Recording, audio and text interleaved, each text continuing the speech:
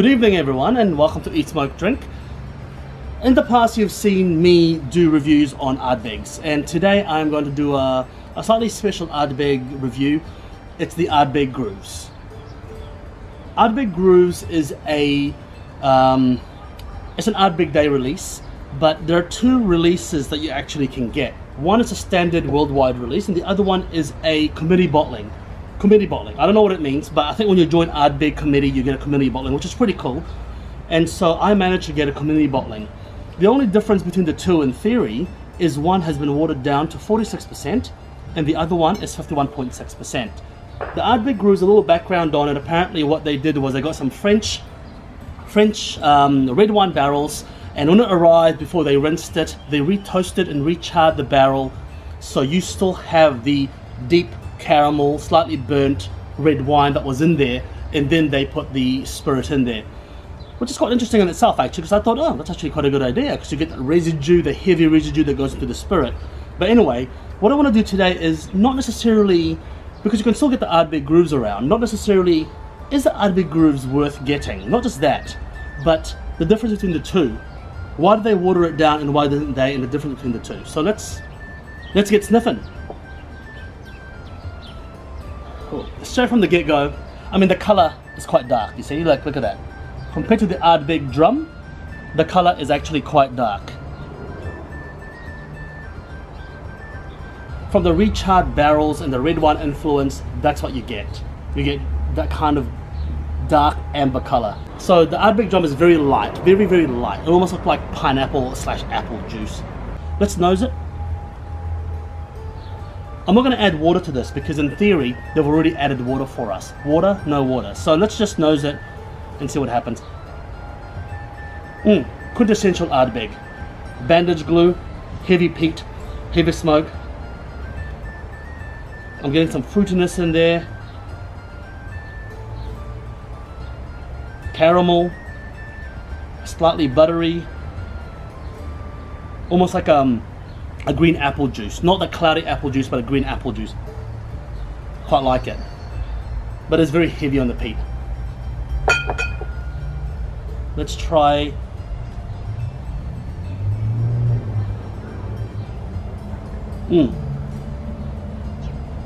more sweetness on the committee bottling. More earth, soil, wet soil, leaf litter, definitely some peat. Actually, to be honest, you can't deny the peat on both. The nose of the peat and the smoke is the same on both.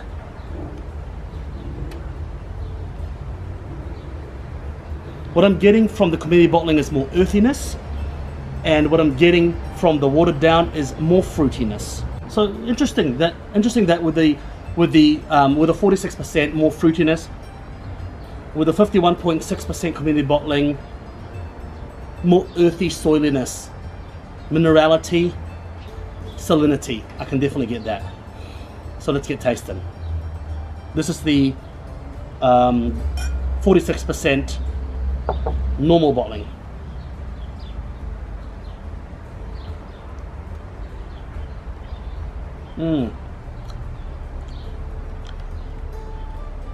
Oh, very well-rounded whiskey, very delicious. I mean, I'm getting like an incense, a strange incense kind of flavor. I'm getting a slight, I mean, I don't know if it's my imagination because I've just mentioned to you that recharred the barrel, but I'm definitely getting like a charred flavor, like a burnt sugar. You know, when you bake a cake and you get the edges of the cake, I mean, I prefer the middle of the cake personally, but when you get the edges of the cake and you get that burnt cake crust, I'm getting some of that in this.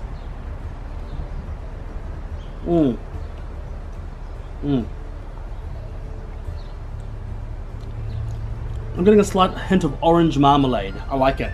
A slight hint of orange marmalade.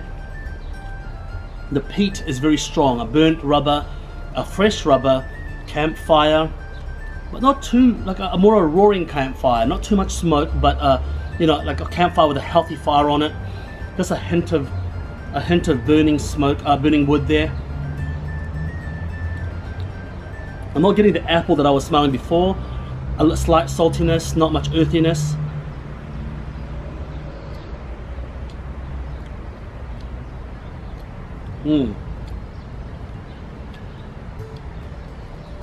Soot, slight floral, a little bit of vanilla, a little bit of dark chocolate there, just a little bit of dark chocolate there. Very pleasant dram.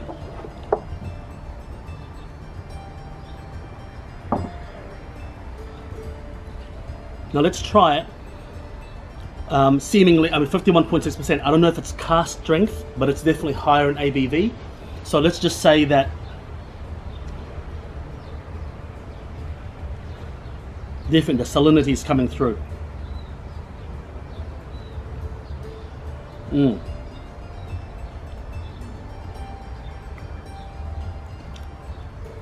Oh wow, the difference is worlds apart, worlds apart. I mean, yes, you do get the more alcohol burn, but the sweetness is stronger on the committee bottling. Ooh, the 5.6% gives you so much more sweetness. The peat lingers a lot more in the back of the throat and nose with the 51%.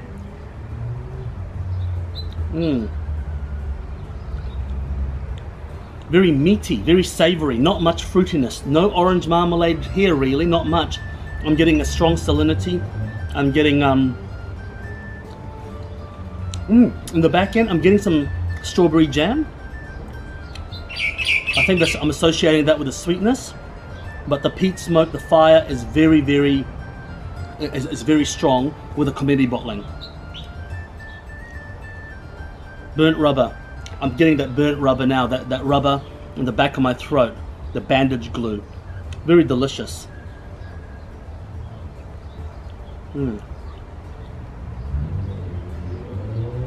Earthiness, definitely more earthy.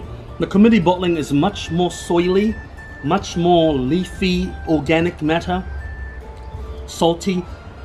Actually, I mean, the conclusion that I've got here is they're both very similar in spirit and flavor, but this is just more extenuated. Everything's just much more extenuated with this one, with a few more kind of bonus flavors like the earthiness and the leaf litter. Would I pick which one's better? I think I like the roughness and I like the rustic nature of the committee bottling. I'll pick the committee bottling with this one because it's just much more rugged and it's much more Ardbeg. You know, Ardbeg to me is not something that you want to drink and go, oh, this is smooth. No, it's not about being smooth. It's about a little bit of challenge, but a little bit of thinking as well. I definitely think the distillery bottling has much more grunt and meat to it. It's rustic, it's got character, it's complex, it's oily, good mouthfeel. I would definitely recommend, if you can find a committee bottling, go and ask your liquor stores, go ask your embassies around the place to see if they can get you one. Sometimes they can, and if they can, get that, because if you water it down, it just becomes this anyway. So then you have that option. It'll be a bit more expensive. It's about 40 to 50% more expensive. The committee bottling is usually about, look, I mean, compared to the two, it's about $60 or $50 more.